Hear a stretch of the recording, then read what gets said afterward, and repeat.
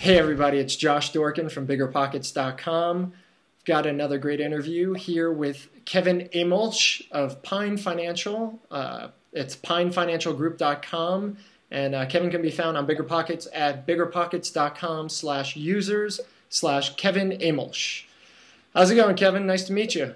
Yeah, it's good to meet you. It's nice to finally talk to you. Yeah, it's been a little while since we've been interacting on BP and by email, but it's definitely great to finally get the face-to-face. Yeah, it's almost like I'm actually meeting you. It's fun. There you go. Virtual hug. Yeah. Hey, man. So, definitely wanted to talk to you for a couple of reasons. First off, you're a 10-year vet investor, from what I understand, and secondly, you are also a hard money lender. So, I definitely want to hit you up on both topics. So let's start, I guess, with your investing. 10 years. What have you been doing? What's the focus? How'd you start? Well, as you can see, I'm still pretty young. So I went into the military right out of high school, and I was saving some money. You know, you don't make a lot of money in the military, but you don't spend it either. Right. Like food paid for and right. room and board paid for. So I saw my bank account slowly but surely increasing, and I wanted to do something with it. So I started reading books, you know, Rich Dad, Poor Dad, some of these other things, and everything points to real estate as a great investment. Right. So I focused my energy on learning real estate investing, and I bought my first house. I was 20 years old. Moved into it right out of the military. Got some roommates, helped me pay my rent or my mortgage. Sure. Lived there for 2 years, moved out, and kept it as a rental. And voila, I was a real estate investor, 22 years old, owned 2 houses, and one of them was a rental. Wow. And from there, I really focused on alternative strategies. How can I acquire much, much faster than one every 2 years? I did continue to move every 2 years and buy more and more rentals that way. But then I learned how to use owner financing techniques, you know, lease options, subject tos, and things like that. Quickly turned into a full-time investor and was buying about a property a month and did that for several years. Kept almost everything. I did some wholesaling and some flipping also, but I really was trying to build a portfolio. And I had about 35 houses when I started to downgrade, and I'm actually working my way back up now, but it's about 22 houses that I have now. Most of them are owner financed. Okay, great. Interesting. So you've pretty much run the gamut of investing, huh? It sounds like if there's a technique, if there's a strategy, you probably tried it out. It feels that way. You know, there's always something. I haven't bought at the auctions yet, but okay. It feels like a lot. I've done a lot in the business. Right. Yeah. Well, 20 years old buying your first house. That's very impressive. That's great. FHA is a beautiful thing. Yeah. Well, and also, I mean, you know, speaking to what you were talking about, you said, look, you're in the military, your expenses were low, you know, you saw your cash start to creep up, and you wanted to know what to do with it. I think a lot of people, a lot of folks in the military, I think, are in that same situation, and I think it really is a good opportunity for those people. But even non-military folks, I think it speaks a lot to how they should think about things. You know, keep your expenses down and save up your cash so you can start picking up some properties. Yeah, I agree, and I learned very quickly you don't need cash to pick up properties. You know, the property I moved out of when I moved into my next home, that first one, I used student loans to help rehab that property before I moved into it. So I mean, there's lots of different creative ways to come up with the money to do your investing. Sure. Owner financing is one, but there's money out there. Yeah. Well, why don't you, as somebody who's done quite a few owner financing deals, I guess kind of give us the, you know, what's the lowdown? How does, you know, tell us what an owner financing deal looks like in 2 minutes or less. Yeah, absolutely. The key is to find a seller that's extremely motivated, someone who needs to get out of their property.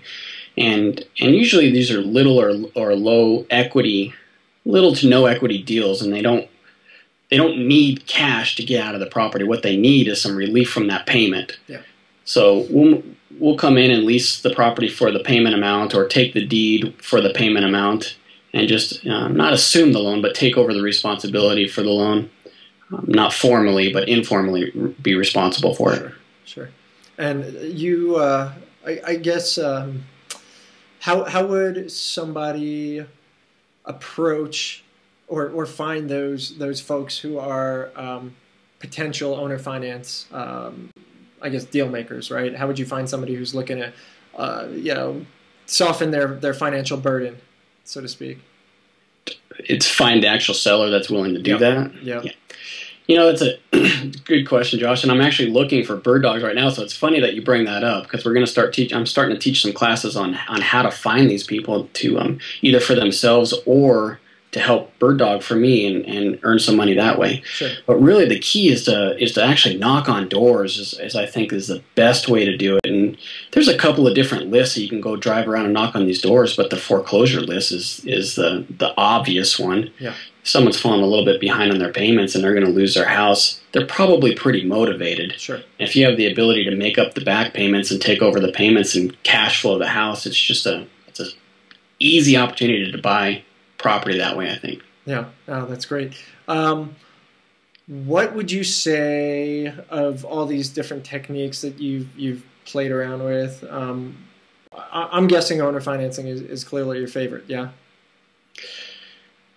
In a market that we're in right now in Denver, I actually like to use harder private money to acquire rehab and then refinance with credit partners to permanent finance it, because now I got really low, how do I say this, high equity deals. There's lots of equity in these deals and it cash flows better. Okay. But if you're worried about qualifying for loans or can't find credit partners, an easy way into the business is definitely owner financing. Sure.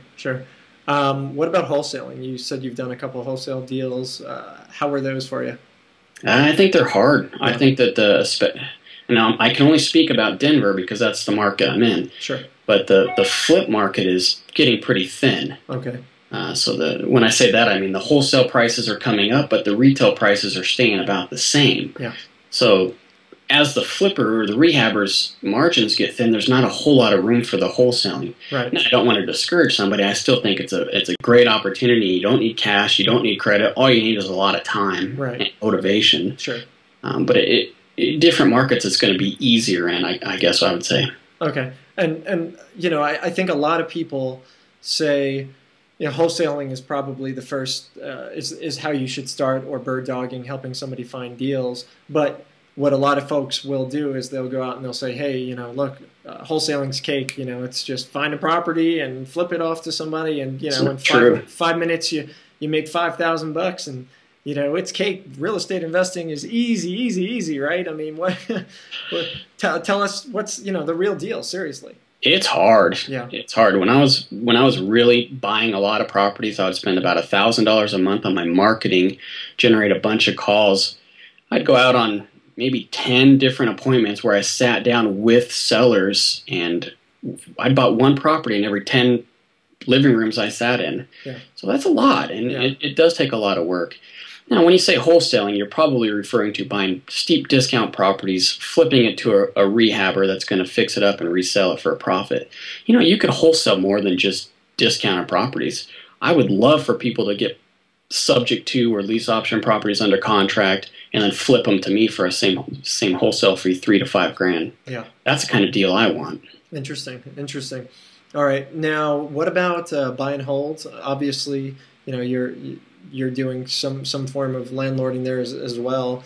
What would be, I guess, what's your best snippet of advice for wannabe landlords or even folks who are, I guess, slightly newer in the business?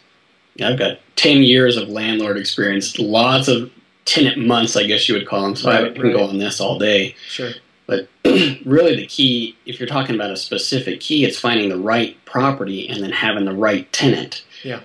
The tenant screening is crucial. And I'll tell you this, it's a hell of a lot easier to manage a property that's empty than to have a bad tenant. Oh, yeah. No tenant's better than a bad tenant. And I've fallen into this mistake time and time again. Yeah.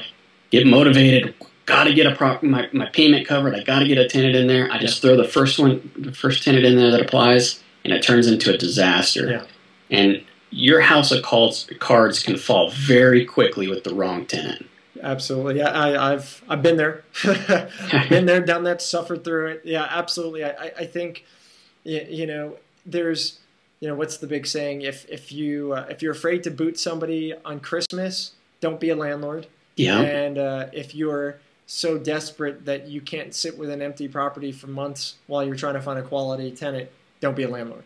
That's right. And so many people start in this business wanting to be a landlord and they'd have no money. Yeah. That's why you should wholesale or bird dog and get some cash. Yeah. You know, it's not that bad to be a realtor either. I've never gotten my license. I think it was a detriment to what I was doing. But I don't think having a license is bad, and you could generate some cash that way. Absolutely. Get Absolutely. up your savings account and then become a landlord and start thinking about your wealth. Pay your bills and then become wealthy.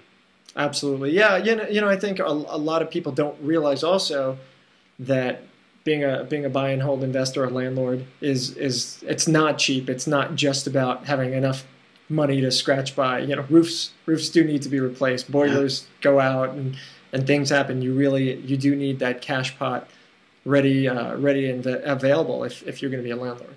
Yeah, and it's great for long term, but it's hard to pay bills as a landlord. Yep, absolutely. All right, man. Let's get into this hard money stuff. You're a hard money lender. The press calls guys like you sharks. Some other investors call you guys worse words. But clearly hard money lenders play a necessary role in the real estate investing space.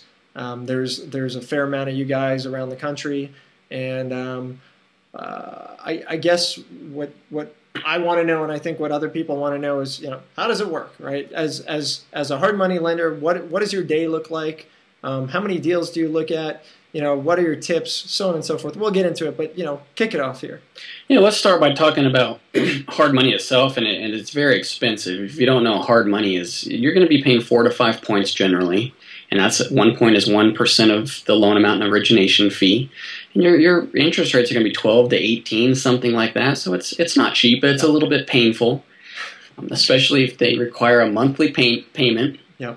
I think a monthly payment is fantastic because it puts pressure on you to get your project done. Right. So investors hate it, but I think it's a necessary evil for success. Sure. But hard money is a tool. So if you can understand... I'm sorry to interrupt you, but who uses hard money, first off, right? The savvy real estate investor uses hard money. Well, I mean, we're not talking a landlord. A guy who owns a property isn't going to go out and just get hard money because he needs cash for repairs or whatnot. It's going to be somebody else, right? Who is it? But the landlord will use hard money to acquire more property very quickly. Sure. Here's what I'm sure you've heard this, but there's a lot of people buying property with hard money right now, rehabbing it, getting in with zero money down, and then refinance it into a conventional loan. You can go up to 10 properties with Fannie and Freddie. Right. So if you're not using 20% down payments and you're not having to pay for your own rehab, can you do more deals? Can you acquire a portfolio much faster? Right. Yes. Now, are you going to pay for that? Yes. Oh, yeah. Oh, yeah. But if you're able to acquire more property, your properties are going to absorb some of that fees, right, or most of those fees, and it makes it worth it. Yeah. That's what I'm saying about hard money. It's just a tool. So if you can understand it as a tool, and we're not raping anybody, right, then use it or don't use it. Yeah. Well, nobody's forcing anybody to use hard money. I mean, that's the bottom line. If you think if you want to curse and call you guys bad names, well, it's your own fault that you don't have the cash available to do what you want to do. And if you don't, well, then there are sources, there are alternatives, but of course it's going to cost you a little bit of money because clearly you take on some risk. And tell us about that risk. Well, let me actually back up just a second. You would be surprised at how many of our clients actually do have a significant amount of money. Oh, sure. Because they understand that using leverage will increase your rates of returns. That's what they're after. We don't loan to just people that have no money or just people who have bad credit. Can we fit those people into our product? Probably. Sure. If you have bad credit, maybe this is the good product for you. But it's not just that. No. I misspoke by saying that. I mean, there are many wealthy people use hard money. I know quite a few guys who are doing quite well who use it, but clearly most of their money is tied up, which is one of the primary reasons that they go that angle. Absolutely. Yeah.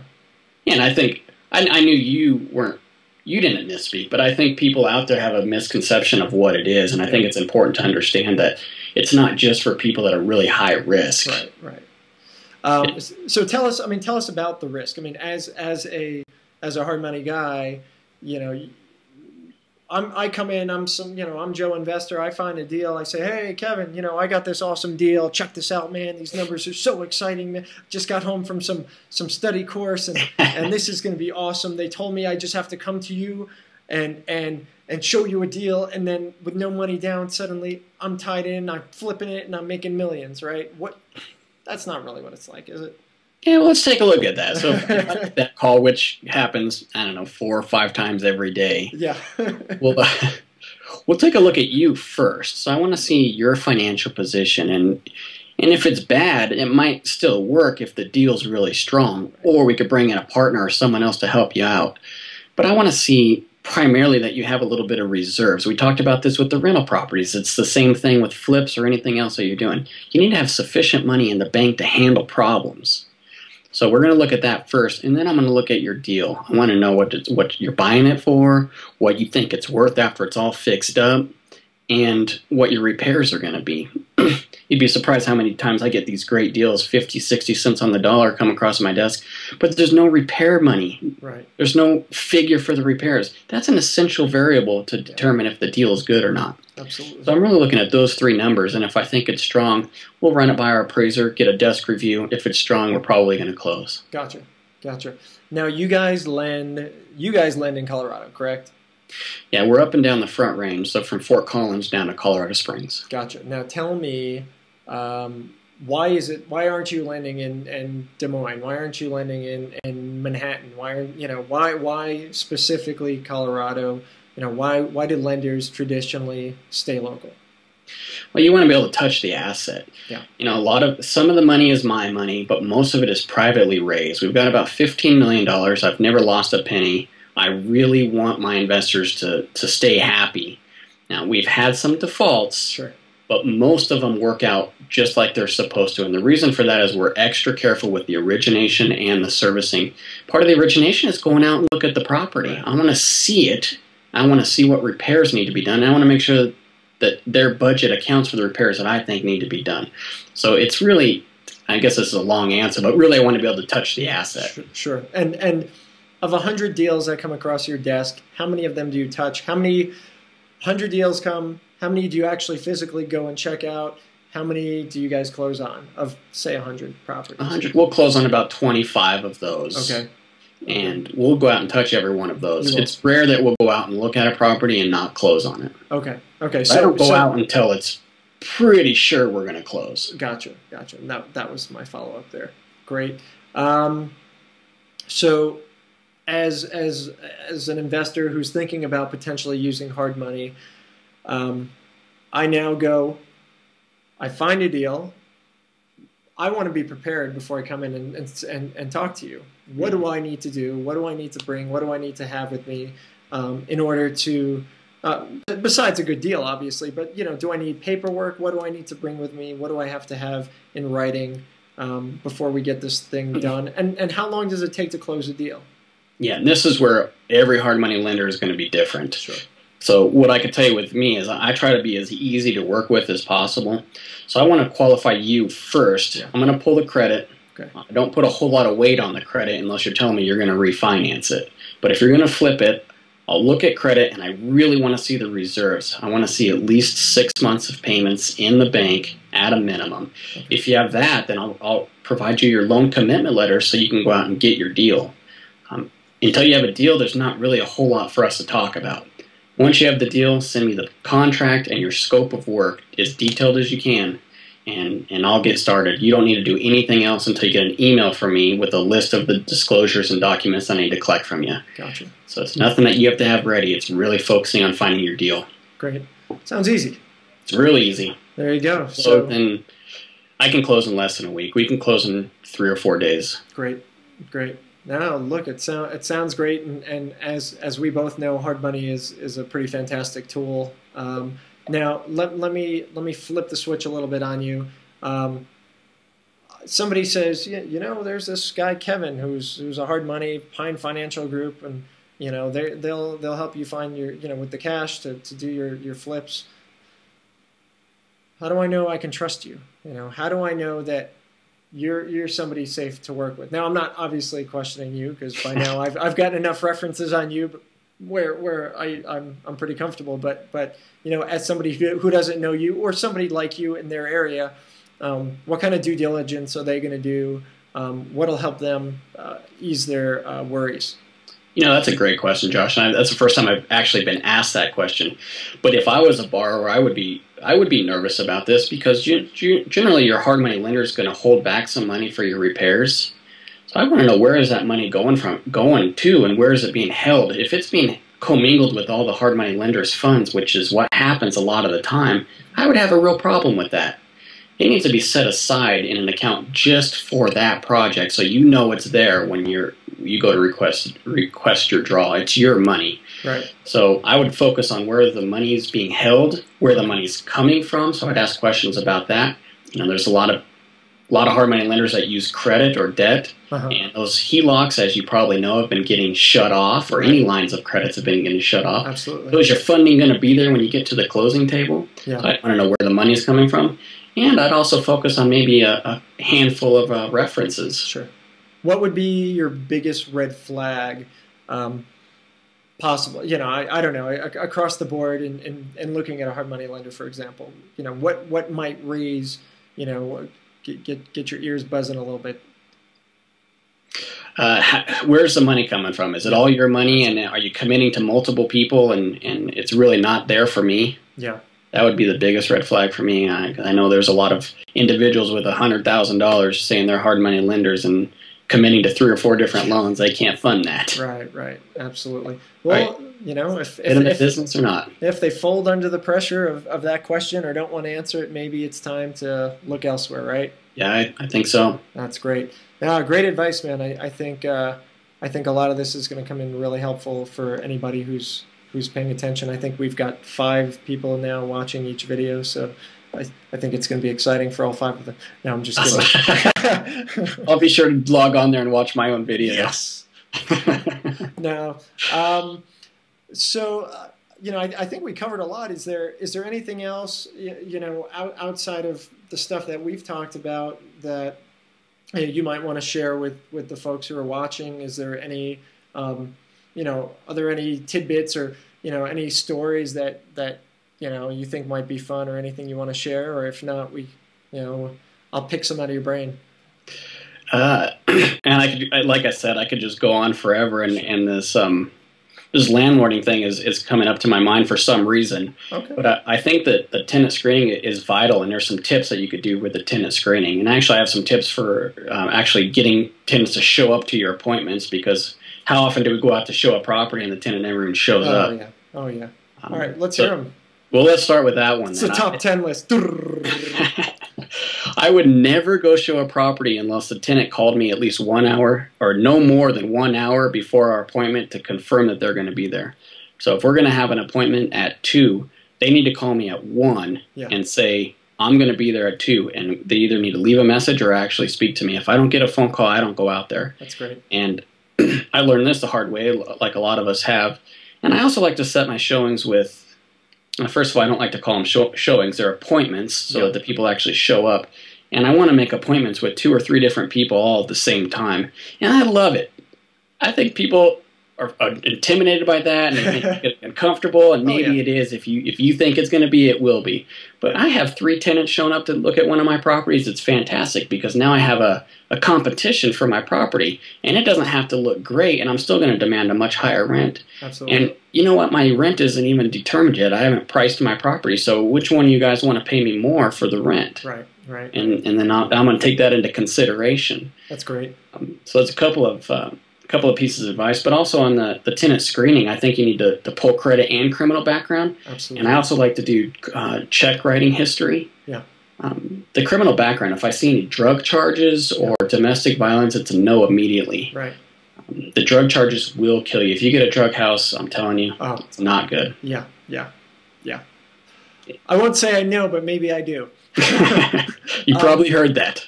What? And you had mentioned something about checks. Yeah, check writing history. I haven't heard of the check writing history. So okay, so the service that I use pulls the credit, the criminal background, the check writing history, and an eviction report. Sure. So the check writing history is important, because if they're out there writing bad checks, what are they going to do to you? Absolutely. And I'm going to I'm very clear and very open with everybody. So if I see that and I decide to rent to them, I'm going to say, well, normally I charge a $40 return check fee, but you obviously have a problem with this.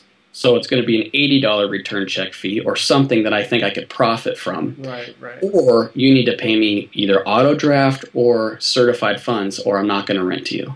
Not pulling punches. Don't mess with Kevin, right? Nice.